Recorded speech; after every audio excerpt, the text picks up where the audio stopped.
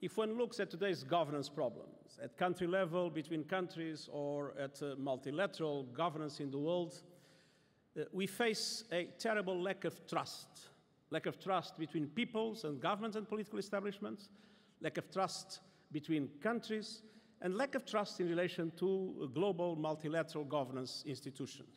Looking at country level, it is clear that globalization that has been an enormous progress together with technological development. Globalization brought a huge increase in wealth, reduction in absolute poverty in our world, improved welfare in general, but globalization had its losers. And we have the rust belts of this world. And lots of people that feel that they were left behind and that the political establishments of their countries have not taken care of them. On the other hand, we see the inability to handle problems related to the movements of people, to migration, refugees, then the linkage this is made with terrorism, the feelings of insecurity, anxiety, and also this sense that governments are not taking good care, not being able to handle it properly. We see youth that is the potential of mankind, but youth with, in many countries, terrible problems in relation to the capacity to find hope, to find jobs, even if they are educated, creating enormous frustrations. And all this generates, in a context where also political systems have not been able to adapt to the new changes in the communication and the information technologies, this has generated a gap between public opinion, societies, and governments, that is today one of the factors that undermine governance. And then if we associate it in several societies with corruption and other problems, we understand that we have a serious problem to handle. Now, it is clear that reform is needed to reconcile people with political establishments. Political establishments need to be able to adapt to the new technologies, information and communication, need to be able to empower citizens and to empower young people.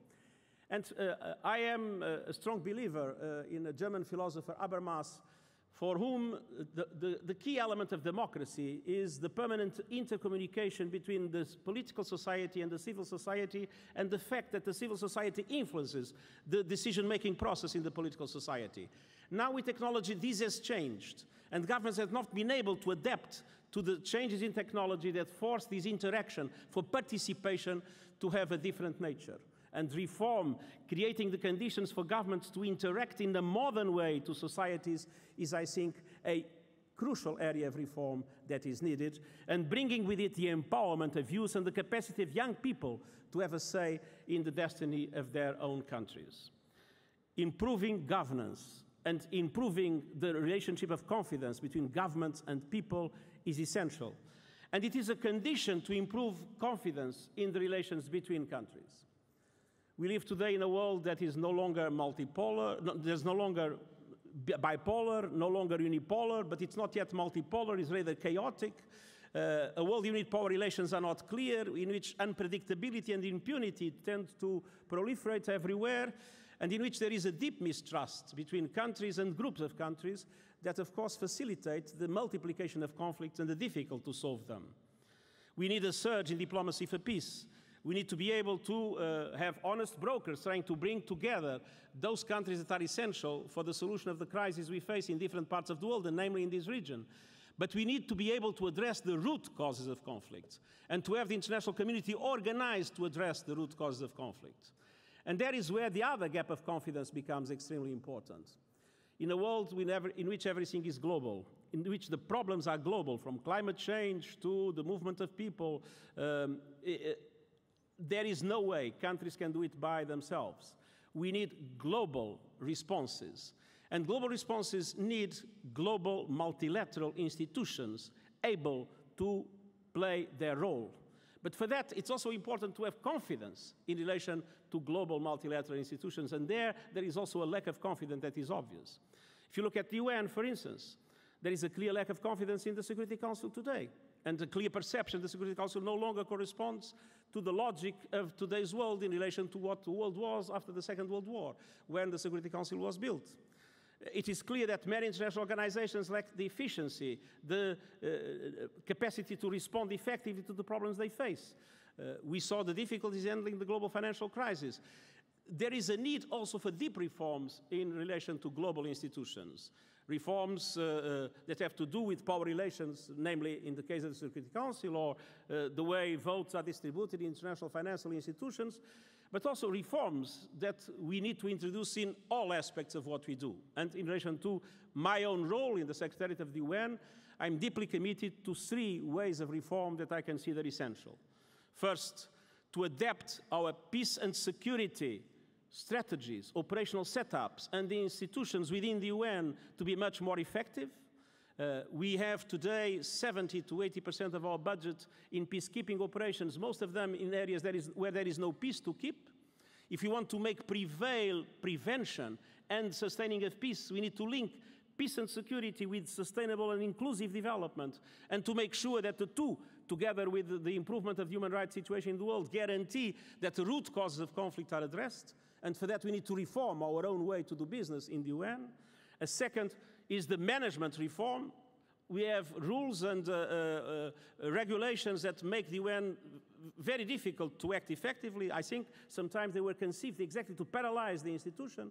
We need to create a win-win confidence-building capacity among different member states, Western Group, G77, all the others, to make them understand that it's in the benefit of everybody to have a UN that is more nimble, more decentralized, with much more simplified procedures.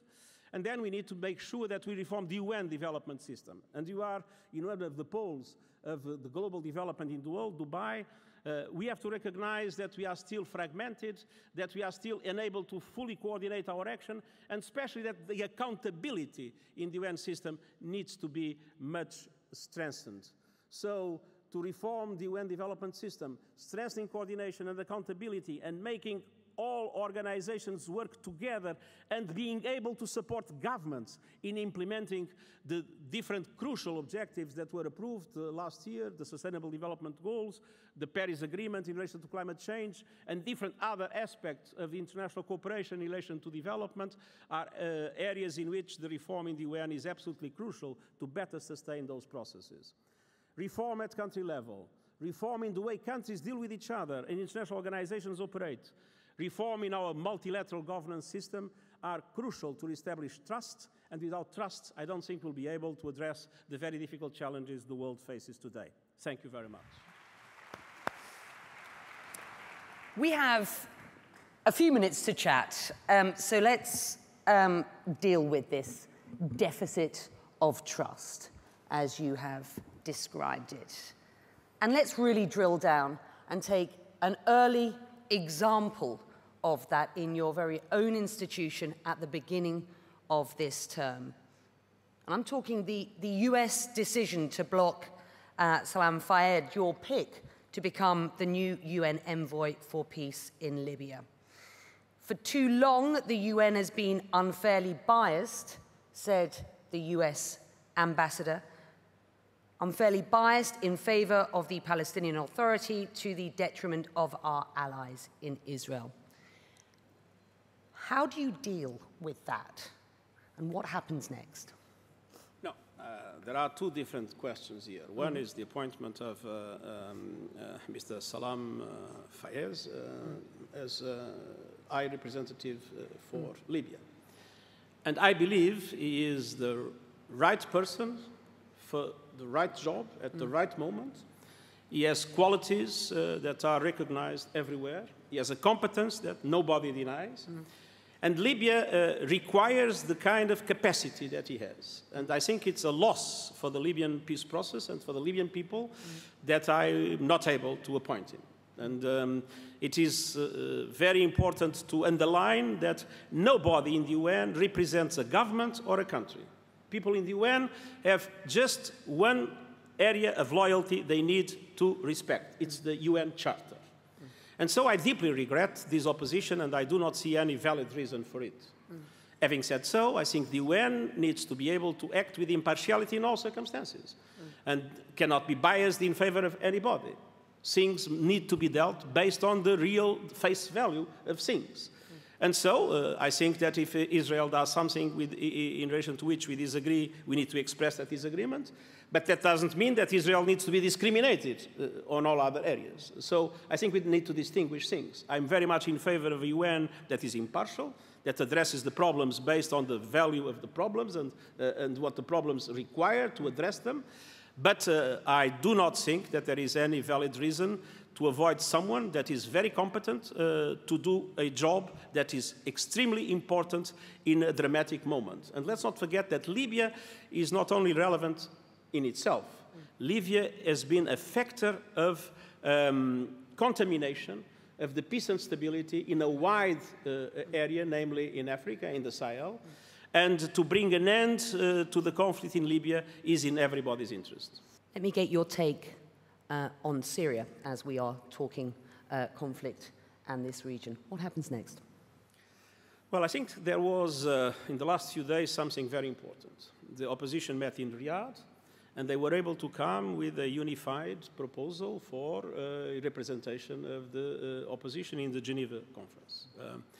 We had in Astana an important moment in which the armed groups, together with the Syrian government and with the mediation of Russia, Turkey, and Iran, were able to come to a ceasefire, and let's hope that ceasefire is sustainable.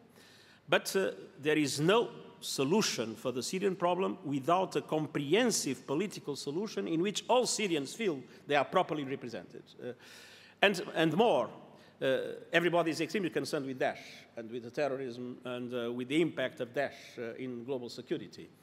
There is no way we can fight terrorism if at the same time we don't find the political solutions for the crisis situations that today feed terrorism. So to make sure that in Geneva we have substantive discussions and that they are a first step, I don't expect a miracle, they are a first step for a serious progress in finding a transition that allows for a political solution in which all Syrians feel represented is, I believe, extremely important for the Syrian people, extremely important for the stability of the region, extremely important for our global security, and the key instrument in fighting terrorism, and namely in fighting Daesh. You talked to the issue of inequality, a deficit in trust, and in social cohesion. 2016, I think we will all agree in this room, was a chaotic year. We have a new US administration. Are you confident it supports in its America First pitch, as it were, the very core values of the United Nations, that of multilateralism? Are you concerned? I think we need to distinguish the problems that you have mentioned first and the relationship with an administration in a country. My position about the way the UN needs to deal with the US administration is very simple. The UN needs to respect its principles, but at the same time, the UN needs to engage constructively with the US administration, as with any other administration in the world. The US is a key partner in world affairs, and it would be a mistake to just undermine this relationship based on any kind of prejudice. No, there's no prejudice. Let's take things for its face value, and let's do everything possible to make this relationship a constructive relationship. Having said so, we need to respect our values, and we need to make sure that a multilateral approach for the solution of global problems is valid. And there are the aspects that you were mentioning. Indeed, one of the reasons of this mistrust between people and the institutions has to do with some of the factors you mentioned. I mean, inequality, globalization, and technological progress have also contributed to the increase of inequality. 8 people in the world has as much wealth as half of the world population. This is a reality. And if one looks at countries, and this was true in the United States, it's true in Europe and in other parts of the world, in which we have seen progress, but in which large part of the population have not benefited, and creating anxiety, jobs being lost, new jobs being of different nature, people in middle age being difficult to adapt to those new jobs. The Rust Belt in the United States, many areas in Europe, many areas around the world. And then if one looks at what has happened in Europe last year with the migration and refugee movements, and the fact that there was a total lack of capacity of European countries to come together and to have a European solution. And so, without proper reception capacity, without distribution, a fair distribution among states, you saw this crowd moving through the Balkans, giving the impression that there was an invasion, which was not the case. We were talking about 2% of the European population. There are 30% of refugees in Lebanon. So clearly, two things out of proportion.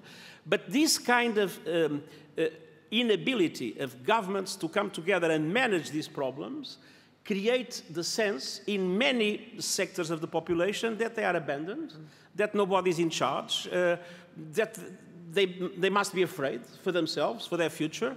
And this is the best ground for populists, for xenophobes, for those that develop forms of anti-Muslim hatred or anti-Semitism or whatever, to play a role in our societies. And I think that it is not enough to condemn xenophobia, it's not enough to condemn populism.